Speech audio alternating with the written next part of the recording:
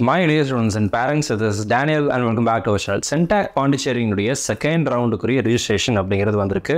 இந்த நேரத்தில் தமிழகத்தினுடைய மாணவர்கள் மேனேஜ்மெண்ட் கோட்டாவில் இடம் கிடைக்குமா கிடைக்காதுங்கிற ஒரு கன்ஃபியூஷனில் இருக்கிறாங்க. தமிழ்நாடு மேனேஜ்மெண்ட்டில் என்ஆர்ஐ லேப்ஸில் சீட்டு கிடைக்குமா கிடைக்காதா அப்படிங்கிற கன்ஃபியூஷனில் இருக்கக்கூடிய மாணவர்கள் டீம் யூனிவர்சிட்டி போகலாமா, இந்த மாதிரி பல்வேறு குழப்பமாக இருக்கக்கூடிய மாணவர்கள் மற்றும் பெற்றோர்களுக்கு இந்த வீடியோ ஒரு கிளாரிட்டியை கொடுக்கும். இந்த CENTAC செகண்ட் ரவுண்டுக்கு யாரெல்லாம் எலிஜிபிள் அண்ட் எவ்வளோ செக்யூரிட்டி டெபாசிட் பே பண்ணணும், ஃபர்ஸ்ட் ரவுண்டில் ரெசிக்னேஷன் டேட் கொடுத்துருக்குறாங்க ஃப்ரீ எக்ஸிட்டில் வெளியே வர்றதுக்கு.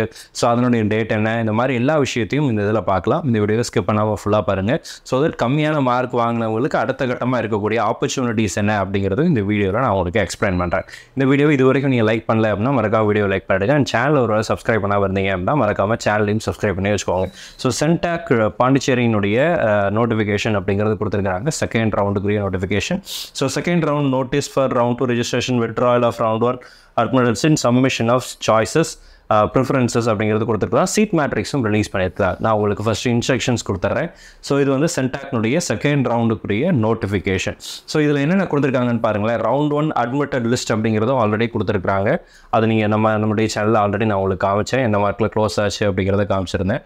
For round 2 admission to the first year MBBS, BDS, BAMS and BBSc courses in government, self financing, medical, dental, இது எல்லாத்துக்கும் and government management quota Telugu minority, management quota Christian minority and NRI quota will be enabled from 11/9/2024 to 16/9/2024 5 PM.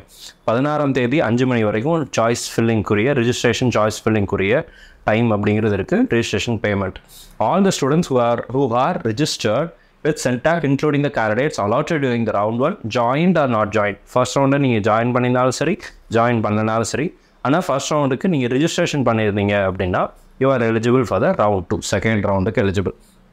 So exit and withdrawal from the round 1 admitted. இப்போ round 1 சீட்டு கிடச்சிருக்கோம்ல, ஒரு சிலருக்கு மணக்குள விநாயகரில் சீட்டு கிடச்சிருக்கு, ஒரு சிலருக்கு NRIயில் கூட சில காலேஜஸில் சீட்ஸ் அப்படிங்கிறது அலாட் ஆயிருக்கு. Tamil Nadu candidates who have joined in round 1 UG NEET based courses through CENTAC and who are desirous of exiting and withdrawing with the admitted seat may submit their withdrawal request letter through candidates login dashboard. நீங்கள் login பண்ணிவிட்டு 14ஆம் தேதிக்குள்ளே நீங்கள் என்ன பண்ண போகிறீங்க அப்படின்னா அந்த டீட்டெயில்ஸை வந்து நீங்கள் கொடுத்துக்கலாம். நான் ரிசைன் பண்ணுறேன் அப்படிங்கிற இன்ஃபர்மேஷனை நீங்கள் ஷேர் பண்ணலாம்னு சொல்லியிருக்கிறாங்க.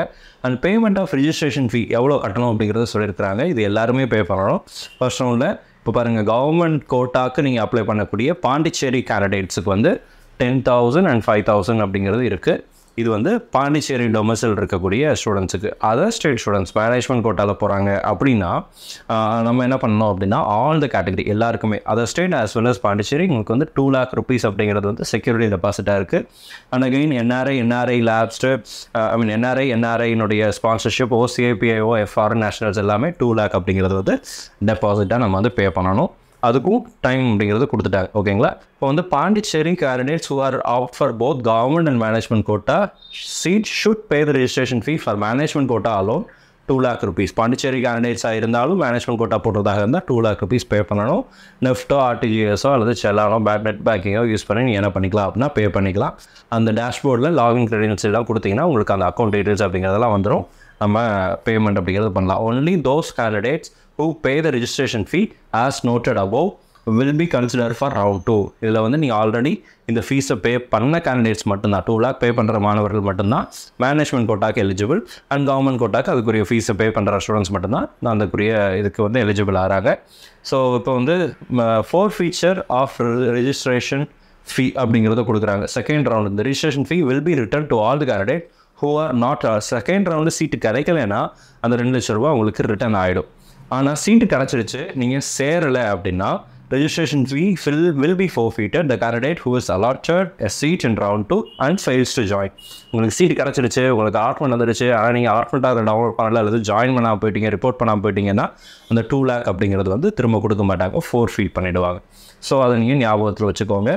ரவுண்ட் 2க்கு சாய்ஸ் ஃபில்லிங் அப்படிங்கிறது எனேபிள் ஆகிடுச்சு. Candidate is solely responsible for filling course preference. No request for change in course preference will be entertained. Once course preference are submitted by the candidate, no seat will be allotted if course preference is vacant. நீங்கள் choice ஃபில்லிங்கே கொடுக்கலைன்னா seat allot ஆகாது. Choices நீங்கள் கொடுக்குறீங்க அப்படின்னா அதில் வந்து submit பண்ணதுக்கப்புறம் அதை நம்ம மாற்ற முடியாது அப்படிங்கிறதையும் கொடுத்துருக்குறாங்க. அண்டு டேட் கொடுத்துருக்காங்க பாருங்கள், லாஸ்ட் டேட். ஃபர்ஸ்ட் ரவுண்டில் சீட் கிடச்சி நீங்கள் ரிசைன் பண்ணணும் அப்படின்னா 14/9/2024 5 மணிக்குள்ளே நீங்கள் ரிசைன் பண்ணிக்கலாம், வித்ட்ரா பண்ணிக்கலாம். And last date for payment of registration second ரவுண்டுக்கு 16/9/2024 5 PM. So 16/9/2024 5 PMக்குள்ளே நீங்கள் ரெஜிஸ்ட்ரேஷன், பேமெண்ட், சாய்ஸ் ஃபில்லிங் அப்படிங்கிறத நம்ம பண்ணணும். ஸோ இதுக்குரிய டைம் அப்படிங்கிறது கொடுத்துருவோம். எவ்வளோ சீட்ஸ் இருக்குது அப்படிங்கிறத காமிச்சிட்றேன். ஸோ சீட்ஸை பொறுத்த வரைக்கும் கவர்மெண்ட் கோட்டாவில் சீட்ஸ் வந்து கொஞ்சம் லிமிட்டடாக தான் இருக்குது. எஸ்பெஷலி MBBS பொறுத்த வரைக்கும் சீட்ஸ் லிமிட்டடாக தான் இருக்குது. First ரவுண்ட்லேயே majority of seeds allotted, very few seeds அப்படிங்கிறது இருக்குது. மேனேஜ்மெண்ட் கோட்டாவுக்கு வரேன். மேனேஜ்மெண்ட் கோட்டாவில் கிறிஸ்டியன் மைனாரிட்டியில் 69 சீட் இருக்குது பிம்ஸில், சரிங்களா.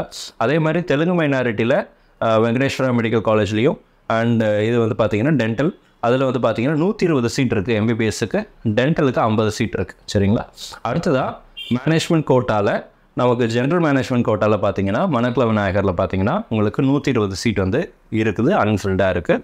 ஸோ மேனேஜ்மெண்ட் கோட்டாவில் வேக்கன்சி அப்படிங்கிறது வந்து 120, சரிங்களா. நீங்கள் அதை நீங்கள் பார்த்துக்கலாம். மற்றதெல்லாம் BDS அண்ட் BBSசிக்கு 16 இது இருக்குது. அதுக்கப்புறம் பார்த்தீங்கன்னா இந்த இதில் பார்த்தீங்கன்னா உங்களுக்கு BDS டென்டல்லையும் உங்களுக்கு சீட்ஸ் அப்படிங்கிறது இருக்குது. ஸோ NRI கோட்டாலையும் உங்களுக்கு வந்து சீட்ஸ் அப்படிங்கிறது கொஞ்சம் இருக்குது. ஸோ MBBS பொறுத்த வரைக்கும் நமக்கு இந்திரா காந்தியில் பார்த்தீங்கன்னா 21 சீட் இருக்குது, பிம்ஸில் 15 சீட் இருக்குது, மணக்குள விநாயகரில் 33 சீட் இருக்குது, வெங்கடேஸ்வராவில் பார்த்தீங்கன்னா 34 சீட் இருக்குது. ஸோ இதெல்லாம் அந்தந்த காலேஜஸில் இருக்கக்கூடிய NRI கோட்டா சீட்ஸ். ஸோ இதுதான் இப்போதைக்கு வந்திருக்கிற முக்கியமான விஷயம். ஸோ ஒருவேளை மார்க் கம்மியாயிடுச்சு, எனக்கு வந்து நான் எதிர்பார்த்த அளவுக்கு எனக்கு மார்க் வரலை அப்படின்னு நினைக்கக்கூடிய மாணவர்களாக ஒருவேளை நீங்கள் இருந்தீங்க அப்படின்னா உங்களுடைய அடுத்த கட்டமான முடிவுகள் அப்படிங்கிறது எதை நோக்கி போகலாம் அப்படின்னு சொல்லி கேட்டிங்க அப்படின்னா, மேபி நீங்கள் தமிழ்நாட்டில் இருக்கக்கூடிய காலேஜஸ், ப்ரைவேட் காலேஜஸில் NRI லேப்ஸ்டு சீட்டை பற்றி யோசிச்சு பார்க்கலாம். ஃபீஸ் கண்டிப்பாக அதிகமாக தான் இருக்கும்.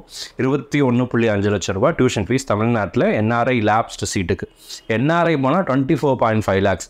NRI சர்டிஃபிகேட்லாம் இதுக்கு தேவை கிடையாது. NRI லேப்ஸ்டு போகிறதுக்கு நீங்கள் வந்து ஜென்ரல் மேனேஜ்மெண்ட்டுக்கு ரிஜிஸ்ட்ரேஷன் பண்ணியிருந்தீங்கன்னா you are eligible for NRI lapsed. NRI லேப்ஸில் இருக்கக்கூடிய அட்வான்டேஜ் என்னென்னா ஃபீஸ் வந்து ஜாஸ்தியாக இருக்கும், ஆனால் மார்க் வந்து ரொம்ப குறைவாக இருக்கும். அட்வான்டேஜுங்கிறது மார்க் கம்மியான மார்க் வாங்கின மாணவர்கள் யாராக இருந்தாலும் அவங்களுக்கு NRI லேப்ஸில் சீட்டு அப்படிங்கிறது கிடைக்கிறதுக்கு வாய்ப்புகள் நிறைய இருக்குது. ஏன்னா எல்லா பேரண்ட்ஸும் அதிகமான ஃபீஸ் செலுத்தி போகிறதுக்கு தயாராக இருக்க மாட்டாங்க. ஒரு சிலர் தான் அந்த மாதிரியான முடிவை எடுப்பாங்க.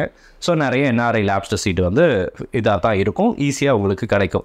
இல்லைன்னா டீம்டு யூனிவர்சிட்டிஸ் போகலாம். ஆல் இண்டியா கோட்டாவில் தமிழ்நாடு, பாண்டிச்சேரியில் இருக்கக்கூடிய டீம்டு யூனிவர்சிட்டிஸில் நீங்கள் ட்ரை பண்ணலாம். நிறைய டீம் யூனிவர்சிட்டிஸில் சீட்ஸ் அப்படிங்கிறது இருக்குது, கொஞ்சம் சீட்ஸ் இருக்குது. அதையும் நம்ம ஆல்ரெடி நம்மளுடைய வீடியோவில் போட்டிருந்தோம்.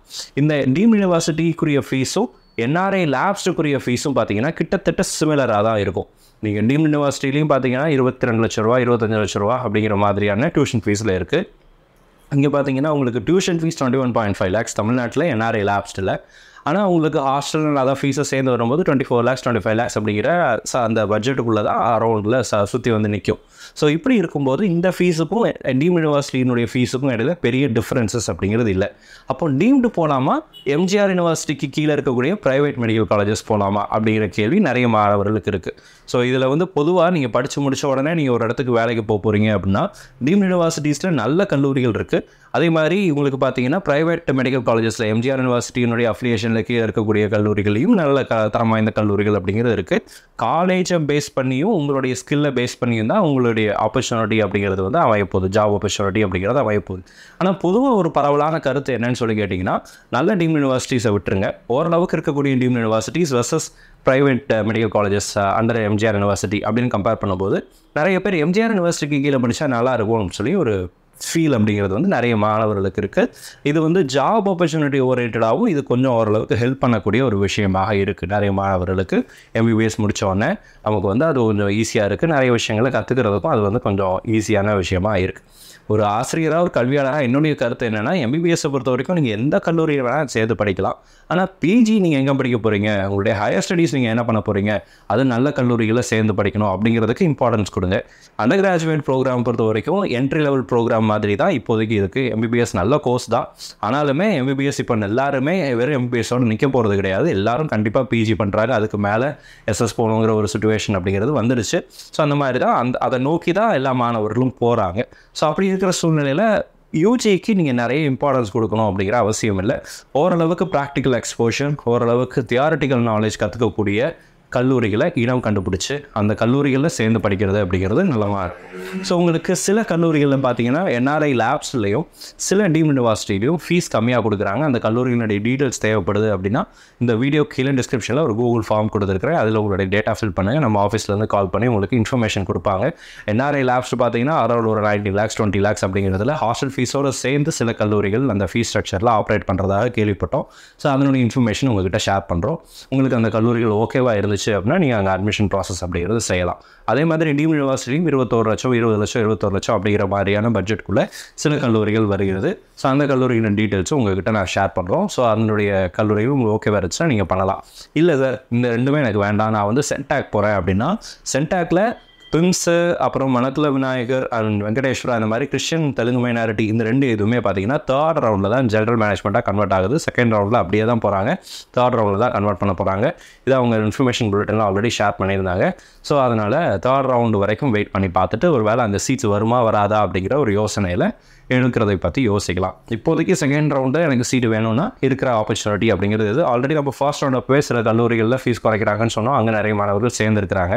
அதே மாதிரி இப்போ 2nd ரவுண்டில் சொல்கிறோம். உங்களுக்கு விருப்பம் இருந்துச்சுன்னா ஃபில் பண்ணுங்கள். அதோடைய டீட்டெயில்ஸ் கொடுக்குறோம்.